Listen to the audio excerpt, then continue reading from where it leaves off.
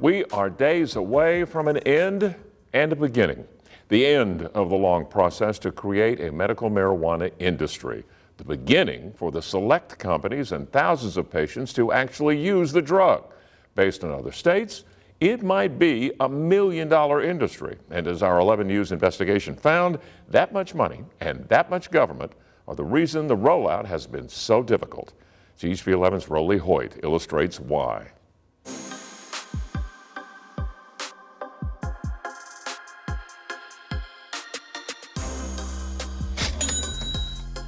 If there hadn't been an insane amount of money to be made in this industry, would those people still have been as excited about, ooh, I'm going to get in on the front, on the front end of this? Probably not. Forgive attorney Quentin May for his skepticism. It's hard won after years as a trial lawyer. And ever since Amendment 98 said medical marijuana is legal in Arkansas, he's been very busy. As soon as I filed this, my phone blew up for 2 weeks straight. Everybody around the state. He filed a complaint and a lawsuit accusing members of one family of trying to get an edge on selling the drug. When voters permitted Arkansas to join the dozens of states allowing cannabis, it touched off a 21st century land rush. Over the last year and a half, we've received well over 30 to almost 40 total complaints. Many of the people that we talked with in the industry express a sincere desire to try and help people. They also expressed frustration over the way the Medical Marijuana Commission tackled the task.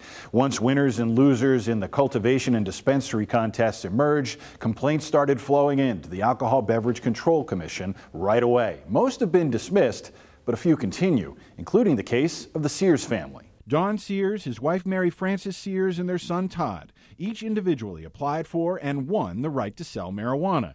Each can set up their own shops in 3 different zones. Don Sears's Doctor's Orders shop is expected to be the first to open in the state. But on each of the family's applications, when asked specifically if they were affiliated with another applicant, they each put down no. That prompted a group who narrowly missed getting a license to hire May. The spirit of the amendment and the rule was that you shouldn't have 3, regardless of whose name you put them in. The attorney for Don Sears said that neither he nor his client could speak with us on camera while the legal matters are up in the air.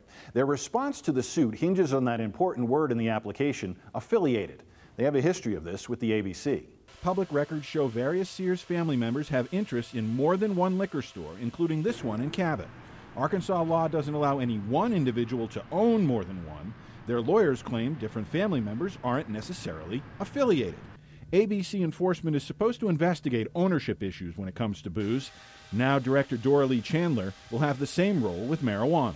This can go back to what's the definition of affiliated, and then that information, the results will be presented to the ABC director.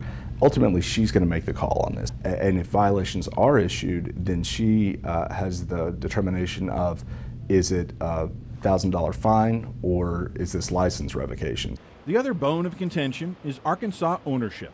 The amendment requires companies to have at least 60% ownership by in-state people. But how does a person from Arkansas get the expertise to start a business that until 2016 was illegal? Easy. You call in heavy hitters from out of state. That's what Lindsay Lovett Estes did with Grassroots, based in Chicago, according to their winning application. Estes is listed as the president of the dispensary that won the right to sell in Ward, but became the first to move to a busier spot in Little Rock. And so our intent is to move from Lonick into Pulaski. The ask would be because there is no point differential in between the counties. The managers of Grassroots, which will now be at the former bar at Canis and Rodney Parham, would only answer our written questions and said Estes was unavailable to talk. Part of the reason? Grassroots and other out-of-state companies will rely on operating agreements signed with the Arkansas owners. According to May and Hardin, those experienced operators run the business. They pay Arkansans to be the locals on the paperwork. They might not get a true 60% cut, and so far the ABC says it satisfies the local ownership rules, but they are keeping an eye on it. Is the commission or the director going to have to make a call on how to define these operating agreements? I think there will have to be a call made, although I think it's going to be based on facts. I think ultimately the look into this is going to go deep enough to where we understand fully where that ownership lies.